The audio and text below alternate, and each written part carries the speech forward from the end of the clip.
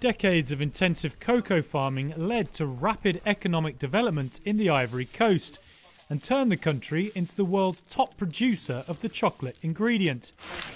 But clearing land for farming all but wiped out the Ivory Coast's forests. An ambitious new forestry policy could reverse that. It aims to take back control of government-managed parks and forest reserves. Amole Toure works for the campaign group Mighty Earth. We need to act. It's an emergency today. If we don't act quickly, we risk losing the entirety of our forests. Already 90% of our primary forests in the Ivory Coast have been lost between 1960, when we gained independence, and 2000, so in the space of half a century.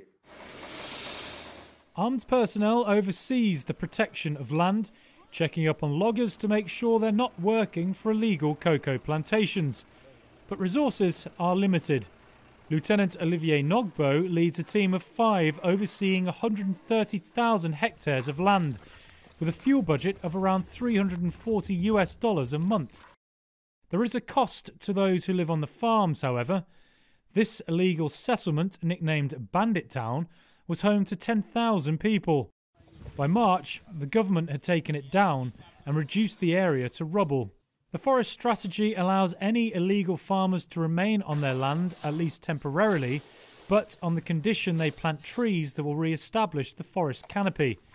They are not allowed to plant new cocoa trees. Local residents here admitted they had refused the government's requirement to plant 100 tree seedlings per hectare on their plantations.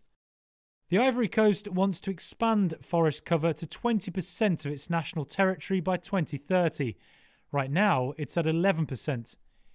The government estimates they will have to plant 3 billion trees over the coming years.